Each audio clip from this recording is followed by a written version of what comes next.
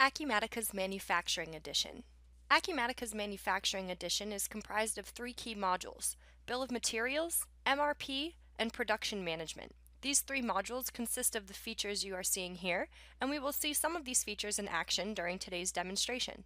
Acumatica also offers optional modules for our Manufacturing Edition, including estimating for brand new manufactured items, a product configurator for items with custom options, and more coming in 2018, including advanced planning and scheduling, project manufacturing, and engineering change control.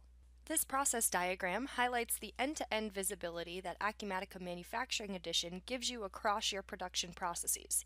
Begin production from sales orders, work off single or multi-level bills of materials, apply labor and materials to production, and move finished goods to inventory in real time, while generating reports and keeping a close eye on variances along the way.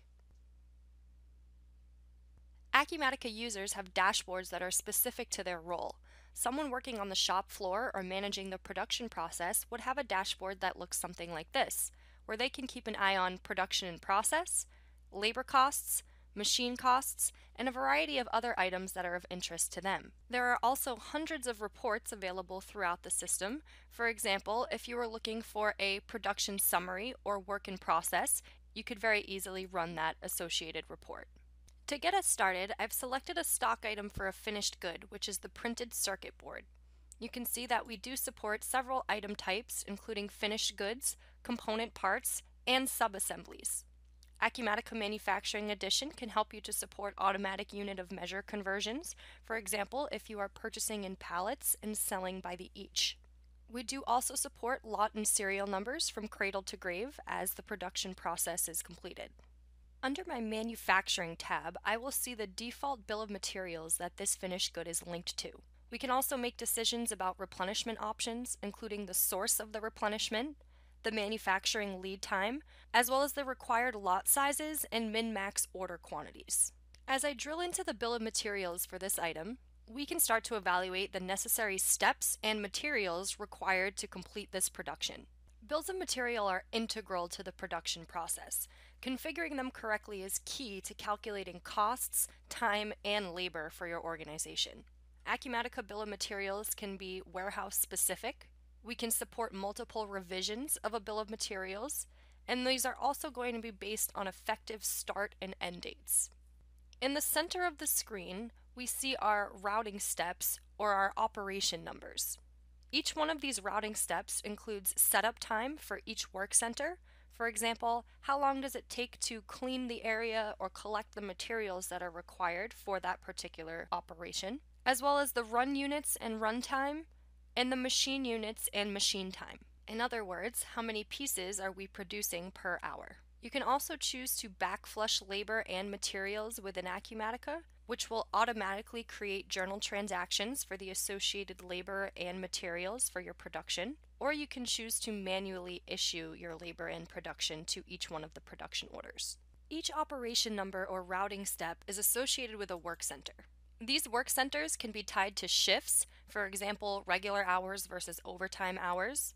They can be assigned to labor codes, for example, direct labor or administrative, and they can also be tied to machines. You can also choose to have your materials and labor backflushed automatically each time that this work center is used on a bill of materials.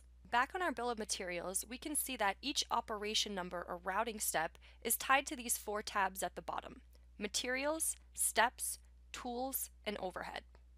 For example, what materials are required to be utilized in this specific routing step or operation number?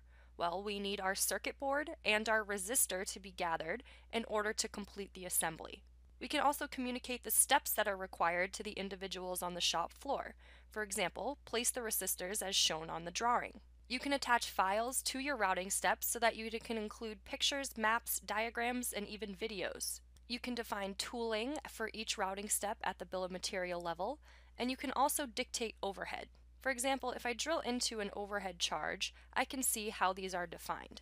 My administrative overhead uses fixed fees at a cost rate of 4, while my floor space overhead uses variable by quantity, and my utilities uses variable by labor cost.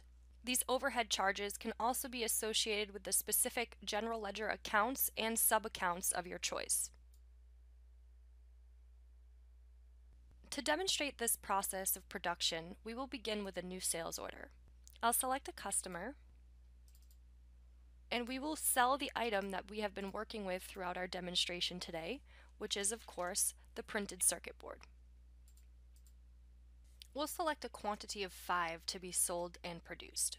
I'll save this sales order, and the system will recognize if any configurable items have been added to the lines.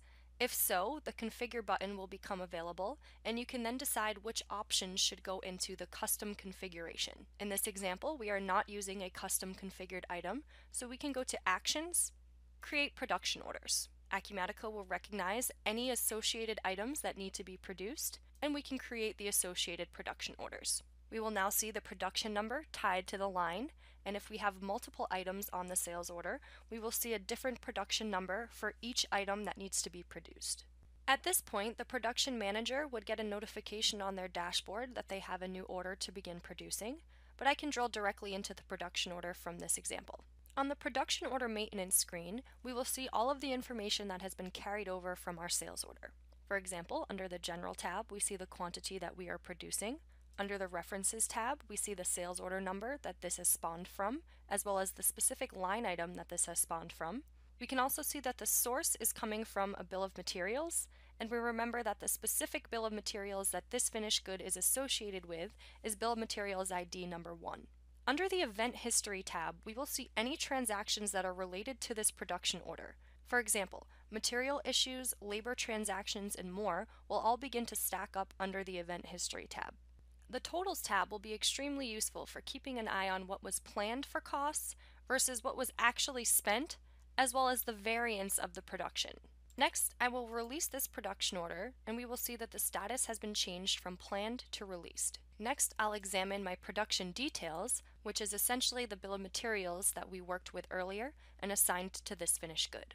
As someone on the shop floor, I can examine the different routing steps and operations that we will have to go through to complete this order, and I'll also have access to the different materials, steps, tools, and more that I need to do my job.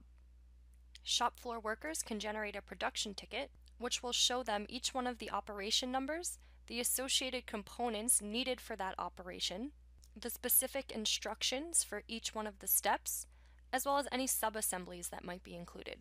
The order now begins to be produced, and you can choose to enter your labor and material transactions manually, or if you remember, we are backflushing this specific example, so what we will do is enter a move transaction. To move from one operation or routing step to the next, you complete a move transaction. You must complete a move of at least the last operation in order to complete a production order. You do not have to create a move transaction for each one of your routing steps or operation numbers unless this is required for your business. When you do a move transaction, the labor and materials are backflushed automatically, creating the transactions on our general ledger for us. I've selected the production number that we've been working on today, and as mentioned, I'll simply complete a move of the last operation and enter the quantity of finished goods to ensure that we have completed this specific production order. Next, I will take this off hold and release. When I drill back into my production order, because we have completed the move transactions, we see that the status has been changed to completed. We will also see the associated transactions for labor and materials that have been added to the Event History tab. We can even see the batch numbers that are associated there and drill down if we need to. Lastly, the Totals tab has kept track of what we actually spent versus any variance that had occurred throughout the production. At any time during this production, I could have returned back to the production details screen to see the status of each one of our routing steps. That way we would know what is in process versus what has actually been completed. I can also get this information from the work in process report that I alluded to earlier. I can check out my production summary at any time, and we also have a work center dispatch available, where you can select a specific work center and see what production is currently planned or in process within that work center. Acumatica also features a material requirements planning module.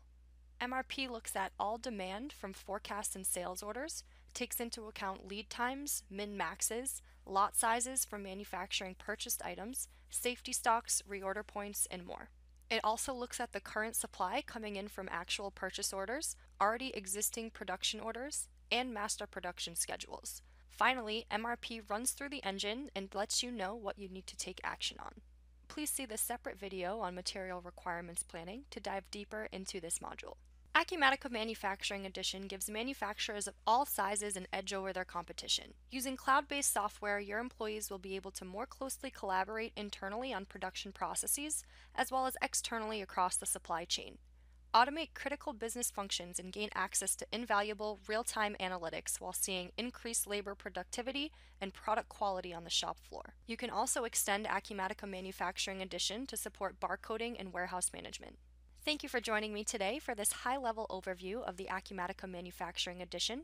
For more information, please contact your local Acumatica reseller or reach out to us at info@acumatica.com.